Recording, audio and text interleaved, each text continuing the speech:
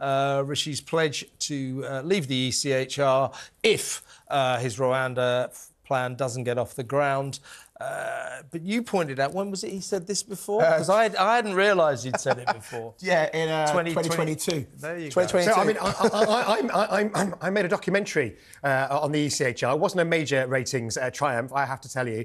An hour-long documentary on it in 2000. I got the WhatsApp memory, the Facebook memory the other day came up, and it's like 13 years ago. And they were talking about leaving it then under Cameron and Theresa May. So I think it's all talk. Yeah, well, probably is. We have been asking, is there any reason for Britain to stay in the European Convention on Human Rights? Give us a call, 0344 499 1000, or text us 87222, or hit us on Twitter. Tweet us on X at TalkTV.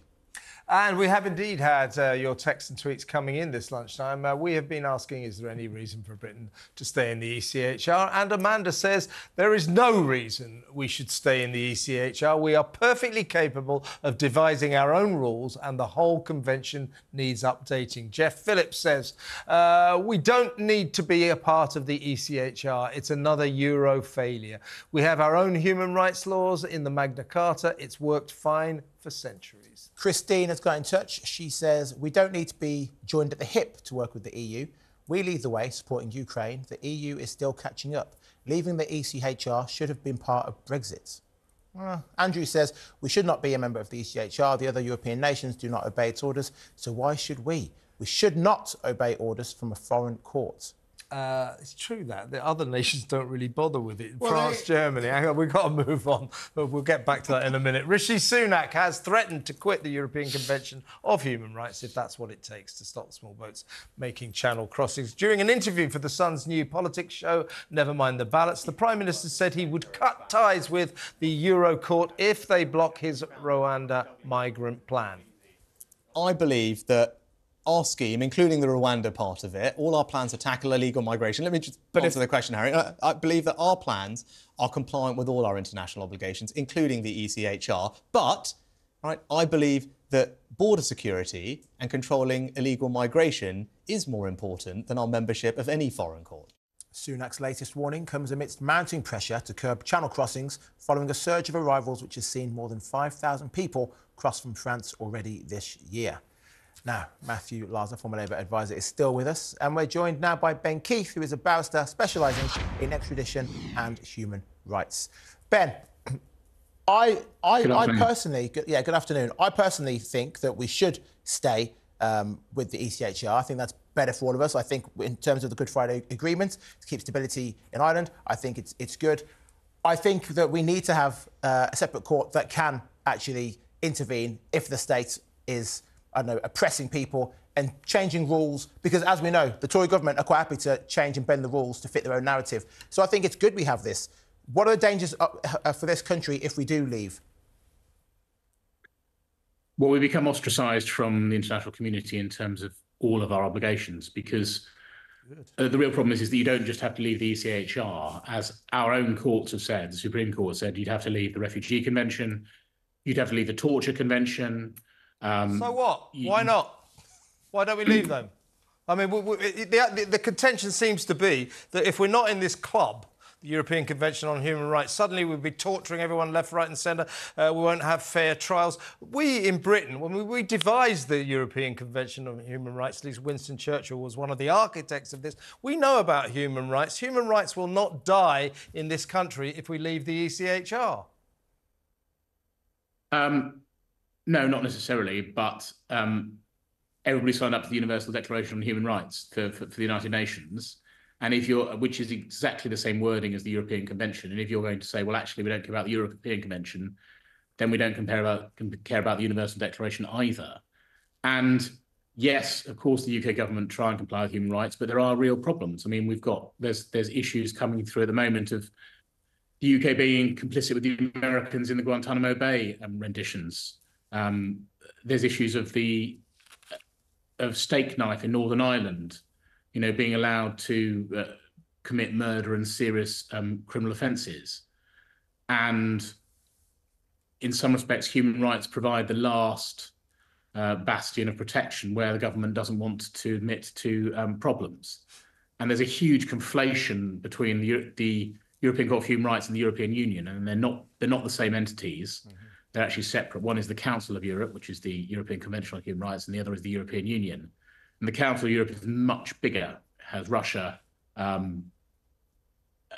Georgia, Ukraine, lots of countries who aren't part of the European Union. And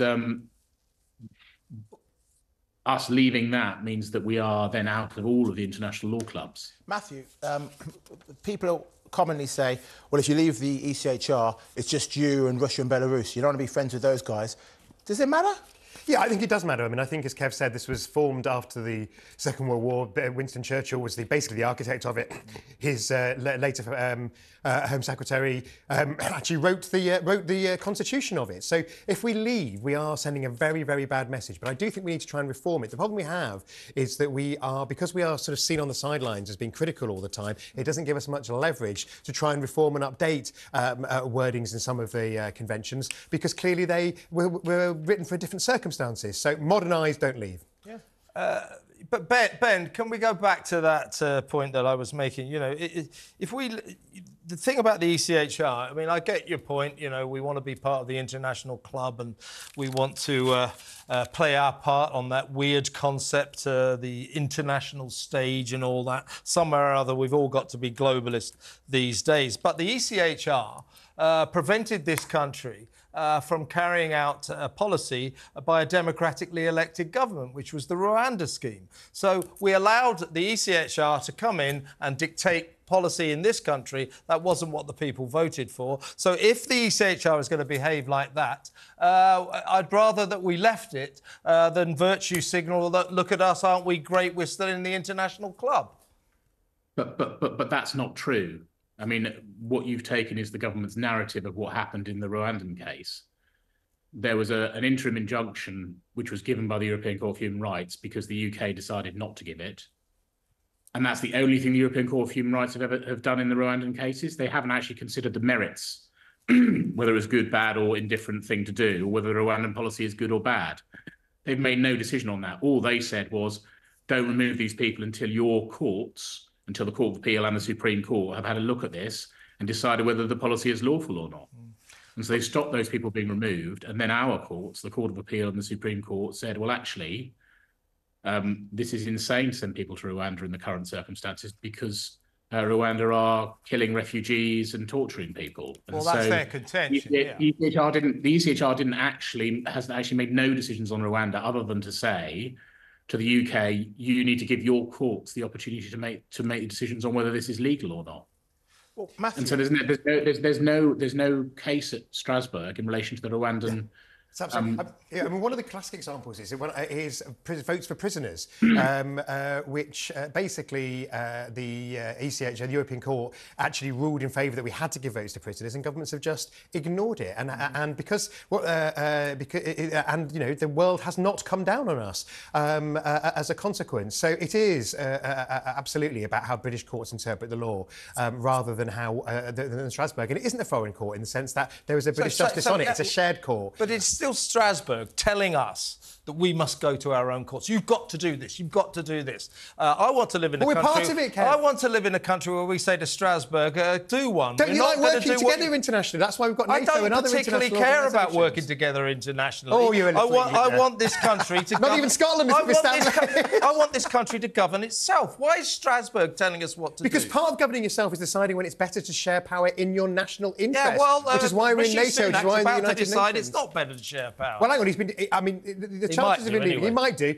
You know, we've had 14 years of them saying we're going to leave. We're going to leave. We're not going to leave. Yeah. Can I bring Ben back in? Ben, can you just give us, like, I don't know, 3 examples of why people in Britain should be grateful to be in the ECHR? What does it do? I mean, for example, the ECHR enshrines the right to a fair trial. It enshrines the right to privacy. I mean, we enshrine that already. Why do we need some European court to tell us to do what we're already doing?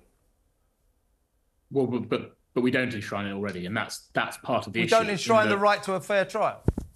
We do now, but remember, we didn't until we joined the ECHR. Let him answer. Well, in 1951, remember. So we signed the convention in a long time ago, and the 1997 Act only gave what's called direct effect to the human rights. Convention. So we've been a member for a very, very long time. And prior to that, there was no internationally recognised standards of what a fair trial meant. And there's huge, France has a completely different legal system to us, but they have fair trials and we have fair trials. We use a jury, other systems don't. And so there's a huge margin of appreciation, margin of error. And actually, the ECHR tend to rule in favour of the United Kingdom. I mean, I've taken cases to the European Court of Human Rights on a number of occasions for individuals, and I've lost all of them so far. But they were considered properly, and the UK has observed the court's jurisdiction. And in fact, the UK has lost very, very few cases before the European Convention on Human Rights. And all the discussion about it needs reforming is actually how the government and then the courts in the UK interpret the convention. It's not about what the Strasbourg court does, because very, very few cases, I mean, tens of cases go to Europe each year, which are accepted by Strasbourg, and the UK lose perhaps one or two at the most. Fair enough, Ben. Fair enough. We lose fewer than a lot of most other countries. Matthew, isn't this more a case of our government using a distraction tactic? Absolutely. They're trying to other and blame it's the Europeans. They're the ones at fault here. Absolutely. It's always somebody else's fault. It's whether the SNP are blaming the English, particularly Kev, or this government is blaming anybody, particularly foreign judges. It's not the ECHR's fault to stop the boats. It's the incompetence of this government. But the ECHR was the one that told us that we couldn't take that plane off. Well, they still haven't got the legislation through. And next Labour time, said they'd come back from holiday. Next time the ECHR, some taxi rank judge in Strasbourg, says to us, you can't take that plane off, we should do what France and Germany do in those circumstances and say, thanks very much to the ECHR, we're now going to ignore you. We're like the good kids in the classroom who do what they're told. Anyway, Ben Keith, thank you so much for your time. Good talking to you. Thank you.